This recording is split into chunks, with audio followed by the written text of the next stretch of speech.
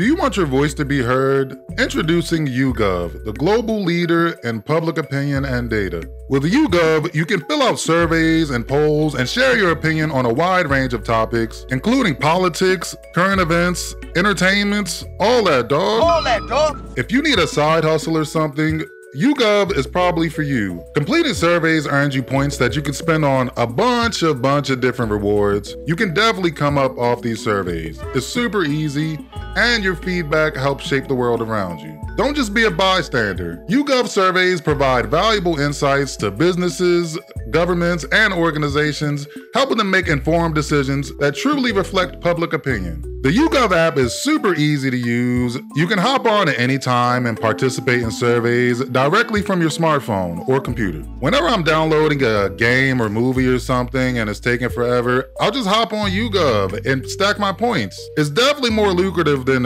scrolling Instagram or booty pages or whatever I be doing. So join me and the millions of others who are making a difference, participating in surveys that matter. Hit that link in the description right now. It's free, it's easy to use, easy to earn yourself some extra cash. Shout out to YouGov. Appreciate y'all for sponsoring the video. Now let's finish the video.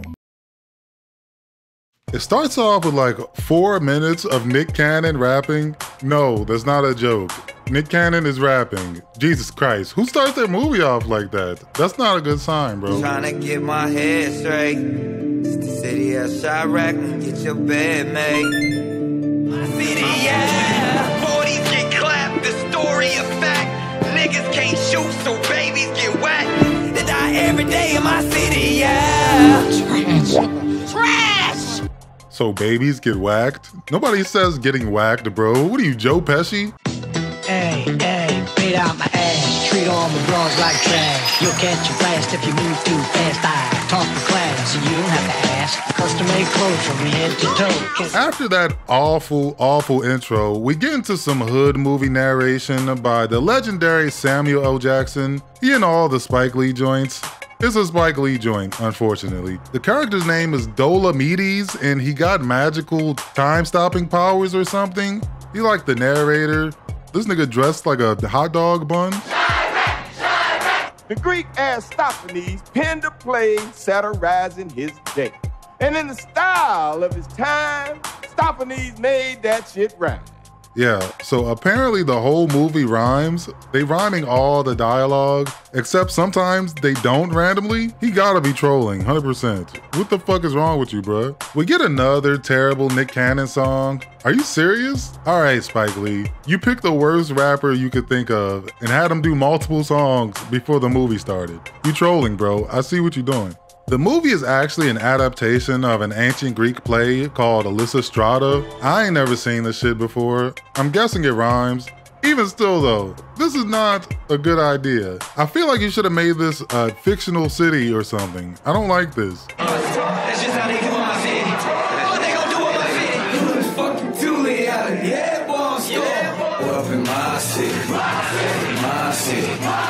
My city. So we in the club and everybody's turning up to Nick Cannon's music for some reason, doing this goofy ass, old lady ass dance. That's what I'm saying, bro. Why don't you just leave it alone? You don't even know what you're talking about. This is not an accurate young people dance. Who looks fucking too lit out of here?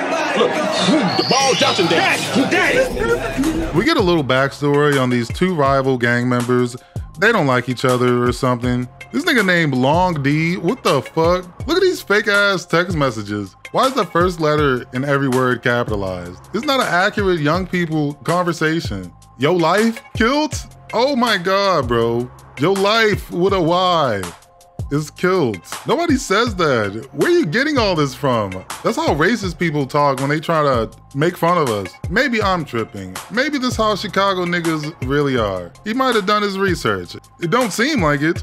It seems like he just liked the name CHI-RAQ and ran with it, but maybe he researched a lot. I didn't.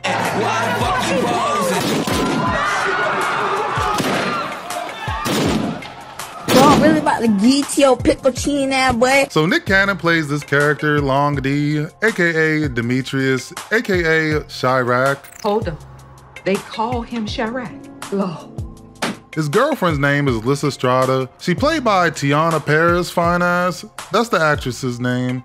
She fat as shit in every movie. Holler at you. Nick Cannon and his girl make it back home safely after the club incident. They start rhyming at each other, and then we get some sex scene. Everybody loves those, right? Spartans ain't never lacking. We attacking in this bitch. I swear to God, I empty out a whole extendo clip. Freaky, cheeky, all up in that butt. Come on, girl, let's bust this nut. Nothing but the beat of the headboard bumping when my third leg go thump. Beat out my ass, treat all my bras like trash. You can't. After that awkward ass encounter, some of the rival gang members come through and set Lysistrata's house on fire. Sad house fire. Burn, baby. Oh, please, baby. Disco Inferno. The rival gang leader is played by Wesley Snipes' old ass. He's way too old to be doing street shit at this level, right? His gang is called the Trojans and Nick Cannon's is the Spartans. Oh God, come on now, bro. That's like little league teams. No gang is calling themselves the Trojans. Lysistrata and Nick Cannon make it out of the fire in time. They survived another night in CHI-RAQ. Then some R. Kelly music starts playing. That's unfortunate. He is from Chicago though. Somewhere in the world, Morning, there is Tootie. violence. Brother against brother. Old girls against their will, chain them up in my basement. 4, 5, 6, 50, chain them up in my basement. This shit definitely feels like a high budget Trapped in the Closet, right? The rhyming, the R. Kelly, all that. That's hilarious. This nigga accidentally remade Trapped in the Closet. Oh my God, a robber. The next day, everybody's gathered all around a crime scene. There was another shootout between the Spartans and the Trojans, and little babies got whacked. It's actually a really sad scene. Babies get whacked. My baby. That's my baby. Ain't nobody out here see nothing. And I can't even get to my own child. You don't even deserve to look at my child body laying right there on this ground. None of you. Not you too, Jennifer Hudson. There's so many all-stars in this weak-ass, dumbass movie. She all-star. I don't fault any of the actors for doing this, by the way. It probably all sounded good on paper. It's got a legendary black director behind it. I get it. I get the appeal. Jennifer Hudson in particular still delivers some strong moments in here. She's a good actress. If you can scream and cry real loud, you're a good actor to me. Whatever, I don't know. Lysistrata gets some of the women from the neighborhood together and they start planning a sex strike to help stop the violence. They give us some more of this stiff-ass, fake young people dialogue. Whose crib this be? Indigo. Indigo? Isn't that Cyclops' main squeeze? Yeah, I could dig you, Sister Ash, but make sure they don't bust no cats. What y'all trash drags want? Man, what y'all want? Hey, man, chill with that shrivel before I whoop your butt, y'all.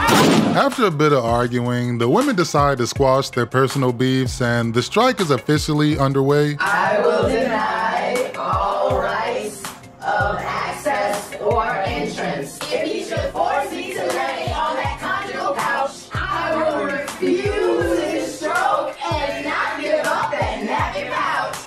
Nappy pouch? Ew, I don't even want any of that. Don't call it that. Dolomites' stupid ass shows up again and he basically sums up the whole movie for us. This must be some bullshit. Ain't no fucking way. Lysistrata then tells Nick Cannon that he's way too gangster. Okay. Well, bang bang, skeet skeet, nigga. She says he's not getting no more nappy pouch until he changes his gangster ways. Lame as hell playing games for real with this whack ass panty stripe. And that's that shit we don't like. All you care about is this tired gangster game. Well, it's lame. All up in that butt. The men go to the strip club now to find some nappy pouch. Ew, bro. I'm gonna stop saying that now. I apologize. I can't say the P word though. YouTube don't like that. I'll find something else. Anyway, they in the strip club and it's empty and there's no bitches. All the strippers quit their jobs because of the new panty strike. Yeah, okay, that's not happening. That's the most unrealistic part of the movie. It's rough out here. It's Saturday night. We getting tight. Not tonight. It's the same all over town. Clubs is closing down. What the fuck is this stuff? Welcome now. Shit.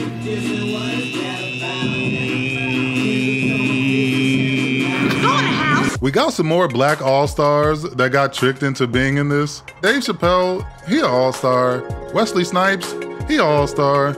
Jay Washington, that's my homeboy, so he all-star because of that. Shid guy, This guy right here from the memes, he was in The Wire. Nah, you're not an all-star, bro. You ruined the whole meme just now.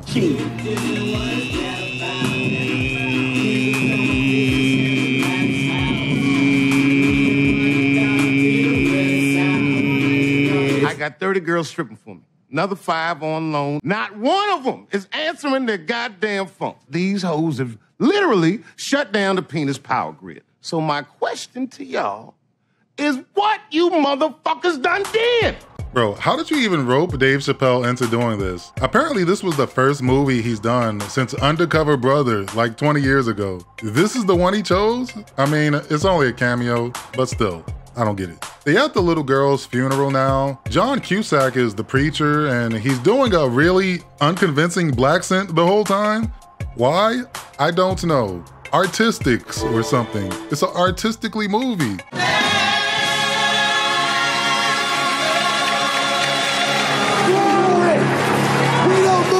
Other people. Hallelujah. Our politicians are in the pocket of the National Rifle Association. Mass incarceration is the new Jim Crow. With popping pills and popping bottles, more concerned with what's on YouTube. There's something kind of tasteless about this scene. I don't know. An over-stylized little girl funeral scene? I don't like that. I can't explain why, really. I don't like any of this, in case you didn't realize it. I'm not having a great time right now. Like, I agree with the sentiment, but none of the characters are saying anything new. It's all just a bunch of ham-fisted, preachy dialogue. Then they throw some shitty joke scene in right after. That's the whole movie. You got the lean and you blowing. Too much, man. We gotta wake up, man. That Charleston massacre? Murdered at a prayer meeting. Hate crime. Assassination. Domestic terrorists. So they riding past some military school or armory or something, and I guess this chick knows the general there. They go inside and seduce him or something and take over their base. Yeah, that's not realistic, bro. You're taking all these real-world problems and solving them with these cartoon-ass solutions. I don't like that. Just get all the strippers in the city to quit and take over the military. That's all we gotta do, black people. Wake up. General King Kong, my bestie Rashida, she served under you. Oh. I'm always prepared. Sucky now. Oh, you like that? Yeah, that's so sweet. It's sweet as come on.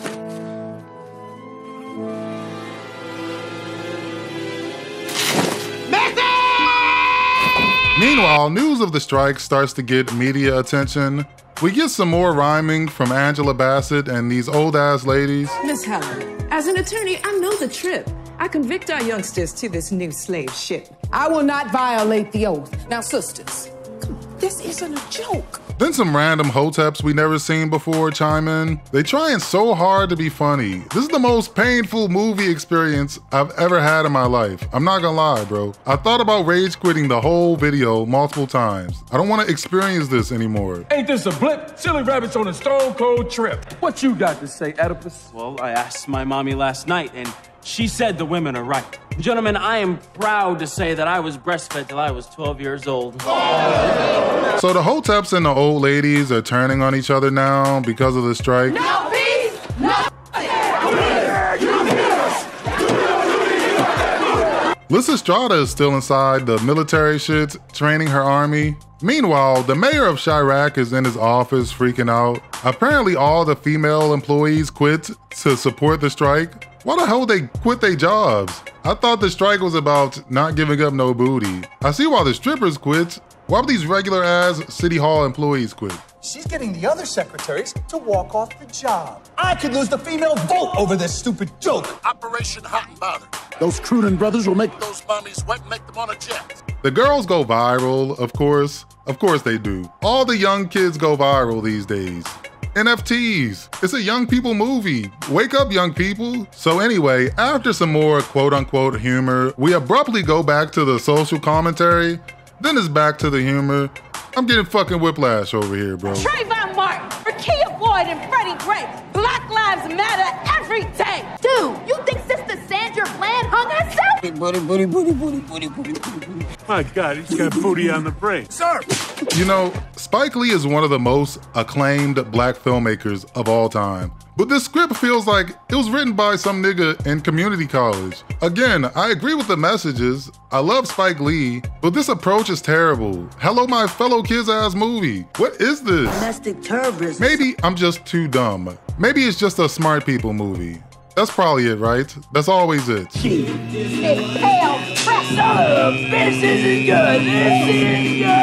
Anyway, we go back to Nick Cannon now. He found another girl and he clearly don't care about they stupid ass strike. Yeah, there's no stopping Nick Cannon. We already knew that. Fuck off.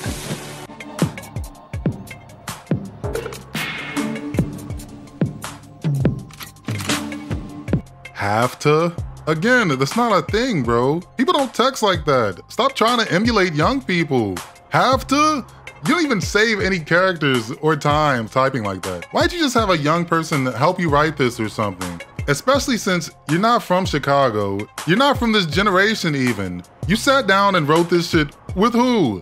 Kevin Wilmot? Some random hotep from Kansas? Like what? Who is this? Anyway, the girls are still locked away with their chastity belts on. They start singing some 70s R&B directly at the camera. Spike Lee joints. What'd you expect? No Spike Lee-isms? They say, let the woman take care of you. It's all a part of the government's plan, though, to get the women out. They blasting some romantic music from 50 years ago, supposed to make the girls super horny or something. Sure, whatever, bro. That works, right? I don't know how to make girls horny, I'm really asking. We get some more silly, boomer-ass jokes, followed by some clunky social commentary. You know the vibes by now. Hey, I need some motherfucking... Those bullets severed my spine, tore my behind. Now I'm unable to walk. Lost a kidney, a spleen, most of my digestive tract, and one goddamn bullet, dog. That's the keeping it 100 fact. The strike has been going on for 3 months and all the gang members are suffering. They about to give up their gang member ways now, all for that sweet nappy pouch. I'm sorry. Nigga, I know there's hella gang members that don't be getting no pussy. I don't think this plan is enough. I also don't think enough women would agree to this, but I'm tired of complaining at this point. Hey, my homie Jay Washington finally gets some lines at the end of the movie. Cyclops, you my man 50 grand, long and strong. But I'm telling you, they ain't wrong. These niggas is shaking like having a seizure in a dice game. You ain't finna listen to me, bro. You might want to listen to your woman Indigo. I'm gonna skip to the end now. I'm really tired of doing this. So the mayor of CHI-RAQ is fed up with all the protesting and his wife even joined in the strike. The president of the United States of America called me a motherfucking sorry-ass, punk-ass bitch. I can't have my wife's pretty bottom. From your tush, I'll find meaning. And you'll be squealing like you were in that movie Deliverance. The government gets Nick Cannon to talk to the women and stop all the violence in Chicago. This is right after this weird-ass hallucination Nick Cannon has for no reason. Artistics. It's artistics, bro. God, you're so dumb. You don't even get it.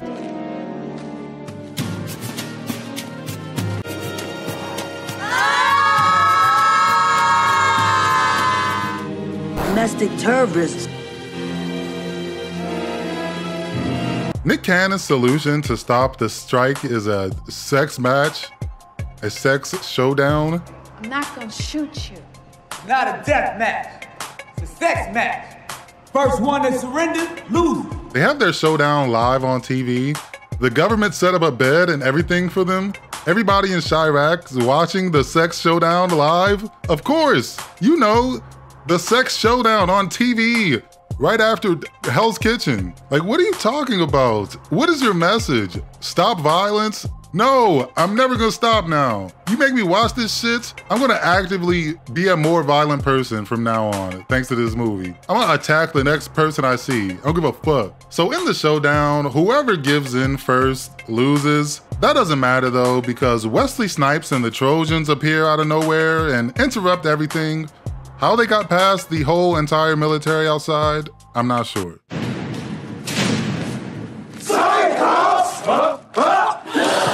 That's my man. We cashing in our chips. We done with all of this dumb shit.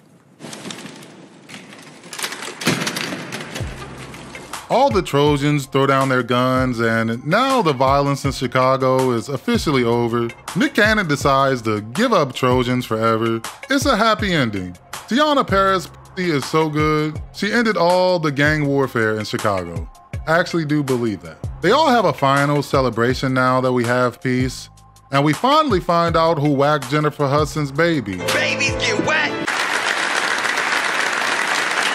Every person in the hoods of America is guaranteed a job. And I don't mean no minimum wage neither. You got something you want to say? I killed your baby daddy. This must be some bullshit. Ain't no fucking way. Time for you to do the same. Take the blame. Finally, I'm breathing. So bring the truth. Bring the truth. Bring the truth, brother. Breathe. Dolomides gives us one final monologue, insisting that the movie taught us something and we should be grateful and remember the lesson. I pray to God this nigga's trolling. What the hell was this? This head-ass movie. I can't believe what I just witnessed. So remember, Queen Prophet Lysistrata, and the lessons that she taught you. Wake up! Bruh, I'm at a loss for words. I'm sure Spike Lee's heart was in the right place. He definitely wants to see black people winning. He's definitely given us some amazing art throughout his career. But this movie is so out of touch. Like, it feels like something a white person would make low-key. I'm not even joking. The comedy was unbearable. Worst part is, he treats all these basic-ass messages like they some mic drop, truth bomb type of moments. You're not saying anything new. You're not offering any real solutions. You're not even accurately portraying the city you set the movie in. If you weren't gonna do an accurate depiction of Chicago, you should have left it alone. I appreciate the ambition, I guess. This shit is bizarre though. Some genres just don't work well together. Ancient Greek shit and a hood movie don't really mix, I don't think. Like I said, this felt like a community college stage play. The rhyming was a horrible idea. This shit got an 82% critic score. These lying-ass, white guilt-ass critics, let's just say it contains some of Spike Lee's smartest, sharpest, and all-around entertaining late-period work. Okay, bro. At the end of the day, though, Spike Lee is still an all-star. I'm still a huge fan of his work, but maybe less so now. The movie is that bad. Fun facts, they originally wanted Kanye West to play the main character, Long D, but he dropped out due to scheduling conflicts. I mean, it couldn't have been any worse, honestly. It don't matter who's in it. Also, John Cusack's character is based on a real preacher in Chicago. He really talks like that, apparently. I'm assuming his black accent is a little better. John Cusack was barely trying. Come on, bro. That's it for the video. We made it to the end. Make sure y'all leave a like and subscribe. 1 like, subscribe equal 1 nappy pouch. Nappy pouch is up for PRIMM'S Hood Cinema. Big shout out to the Patreon homies. I'm trying to get back into the live streams and everything soon. In the meantime, I got some more reviews coming for you. Make sure you got notifications on. I'm out of here now though. I love you, no pause. All right, water. This gon' turn away.